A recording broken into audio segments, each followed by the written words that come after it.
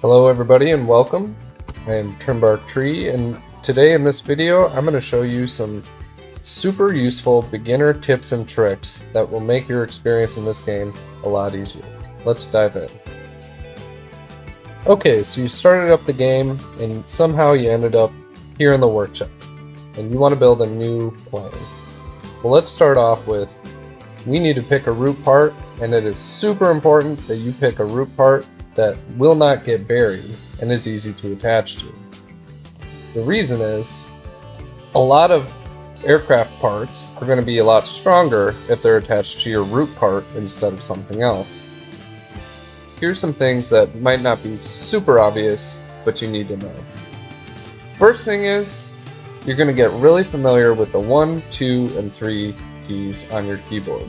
So I'm going to just select a root part, and now 1 is place, 2 is offset, 3 is rotate. And these are really critical when you're building a plane. You're going to use them all the time.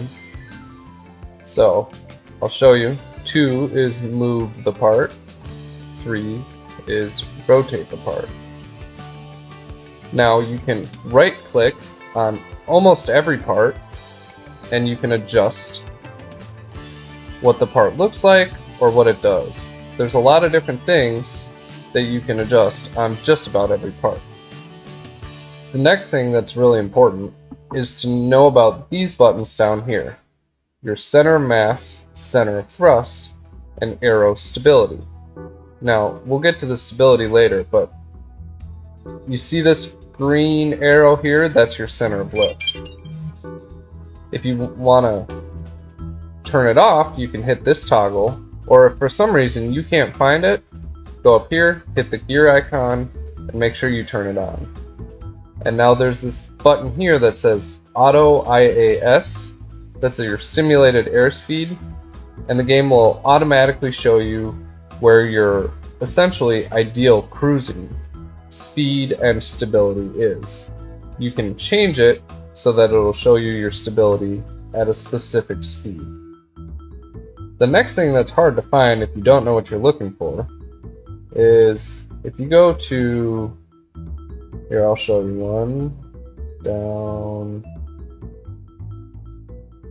here in propulsion, there's a little icon way at the bottom right of that context menu that you see that says right click for more info. I'm going to right click this, and this will tell you more information about your parts. So it'll tell you, for example, torque, efficiency, etc. for lots of different parts. And a lot of them won't say anything, but for example on these wheel hubs it tells you the suspension range, if it has a drive shaft, your steering range, your brake torque, etc. And this can be really useful, and if you don't know to right click, you might never see it. Okay, my next tip is to mention how important it is for symmetry on an airplane. If your weight is off center, you're going to have a bad time. Now, the X button turns off symmetry, or you can turn it back on. And it's important because you're going to be pressing that X button a lot. There's also the V button for internal view, right?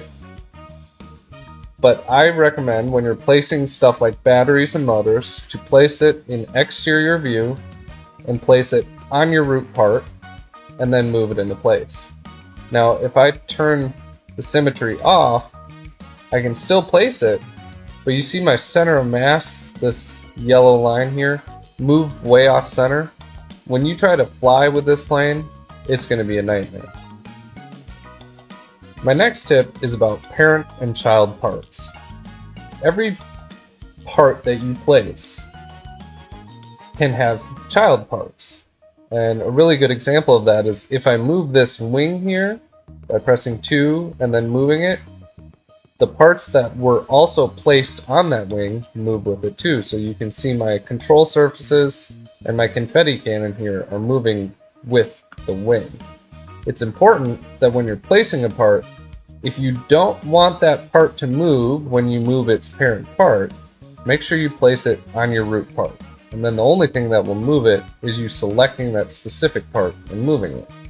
But for example, if I move this tail here, you can see that there's some other stuff attached to it, and as I move the tail, lots of wacky things are going to move too.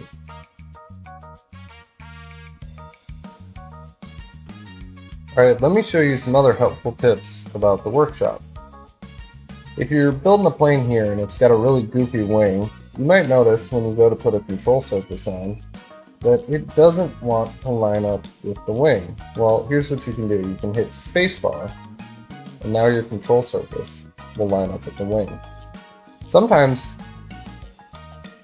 you'll do that and it still won't be lined up. It can be helpful to go in, hit 3, realign it this way or the other way, and that can help give you the nice fine-tuned look you're looking for. Also, you'll notice this little button down here, angle snap.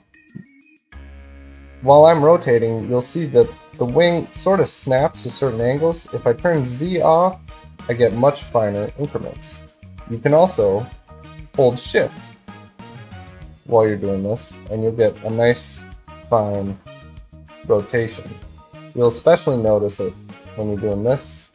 If you hold shift, you can get smaller rotations to get exactly the way you want it. There's also a nice little handy tip that I learned. If you go in here and you're trying to get this curve to be a specific number and you're struggling, oh, I can't get it to exactly 60. If you take your cursor way out here and then move it, the wheel becomes more sensitive and you can get it to 60. Or if I want to get this to 2%, if I pull my cursor way out here, it's a lot easier to get it to the exact number. There's also one more handy tip that I bet almost nobody knows. If you're in the workshop and you feel like, man, why is it so dark in here? It's because you forgot to turn on the lights. So he'll hit Alt-L and you can turn on the lights in the workshop. Okay, my next tip is sometimes the game doesn't automatically combine your ammo canisters. So let's see, if I go ahead and do this and place these here and then hit 4 for the connect button, as you can see, this canister hooks up to that gun and this canister hooks up to that gun. And what you can do is go back into 4 and connect all your ammo canisters together, and that will make it so that when you use your craft, your ammunition will be combined. Alright, my next tip is about rockets. We have these rockets here, and what you may not know is you can right click them and change the channel. This channel is a toggle, T1, T2, T3, T4. When you're using the craft, you can press the 1, 2, 3, or 4 button to switch on or off the toggle. These are set to T1, so now if we go to use the plane and I hit 1, alright, there we go, our rockets are taken off. Okay, this tip is about resetting your rockets. You see these 2 rockets are already burnt out. Well, hitting refuel and recharge sometimes doesn't replace the rockets. Now you can go into the workshop, that'll fix it. You can put away the craft and pull it back out, or you can do what I like to do, which is cheat. Hit the enter button / pocket knife, and this creates a workshop wherever you are. Entering the workshop resets the rockets, so now when we hit go again, the rockets are reset. Now if we want to make our craft invincible, you can hit /fraggle like that, and now your craft is invincible. You can launch it, watch it crash, and it won't break apart. This can be really helpful if you're struggling to get your craft to stay together while you're flying. You can just put it in Fraggle mode, have fun, test it out, and maybe eventually you'll figure out how to make it not break. And if you're really annoyed by those stress indicators, just hit F2 to turn it off. let's talk about auto trim. This game has auto trim, which is basically the computer automatically calculates how to keep your plane flying level, but sometimes this can cause issues, especially if you have a very highly specialized aircraft. You can turn auto trim on and off by hitting H. And as you can see, I turned it off, and then, as you can see, I turned it off and my craft immediately started diving down. If I hit H again, my plane will fly a lot more stable. You can use this to help you fine-tune your craft, because if you hit H and you start nosing down, that means you have a little bit too much nose weight. Or if you start pitching up, that maybe means you have too much tail weight. This is a good time to mention that there are also channels. If I go in here, this craft actually has multiple motors. But I'm going to select this one, and you can see the inputs here, and I can add different inputs like pitch, yaw, roll, and you'll see these channel A, B, C, D. Okay.